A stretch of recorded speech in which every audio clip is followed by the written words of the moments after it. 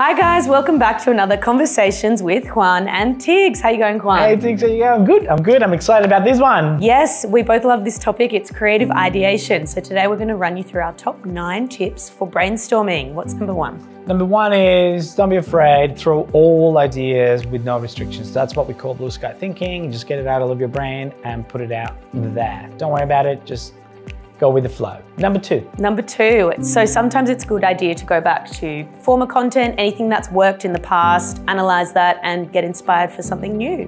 Number 3, a good way is once you come up with ideas, sometimes it's good to explain it to the group out loud. This will allow you for 2 things. People make sense of what you were thinking, but also it may spark other ideas within the group based on your explanation. Number 4. So a good way to make sure that we stay on track is to use a little bit of structure. So we often put subheadings, categories at the top of our blue sky thinking boards, just so that we stay on track. What's the next one? The next one is obviously you want to kind of don't spend too much time dwelling on things. So every time you put a little task or a moment, give yourself a timer.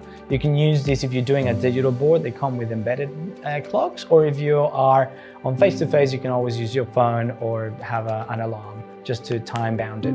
In that way, the team is focused, you get the best out of everyone, and you become quite productive. Next is number 6, document the process. So we don't want to lose any of those great ideas that you might have on the spot. We like to use Miro, and that's really great for hybrid teams. You know, anyone can log on and add to the board remotely, and that's been working really well for us as a whiteboard. What's the 7th one? 7th one is, obviously you've got a bunch of great ideas, everyone's excited, but there's a moment that you have to make decisions of which one you need to pursue. So it's best practice to have a way of voting or ranking them. So digitally you can do that in one of these like Miro, what Tiggs was saying, or if you're doing face-to-face, you can have these little red stickers and give them to people so they can vote on their best ideas. In that way, you can synthesize and call the ones that you may be pursuing later, and you're keeping the ones that you want the team to focus on.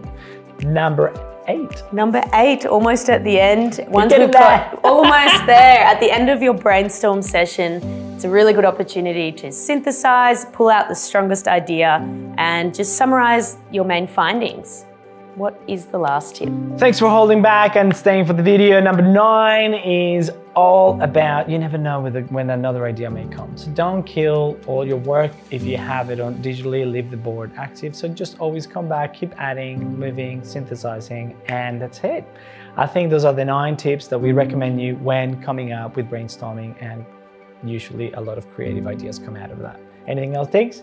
That's it for today. Yay! That's it, we covered it. Bye guys. Chicka bam bam, BlueMelon.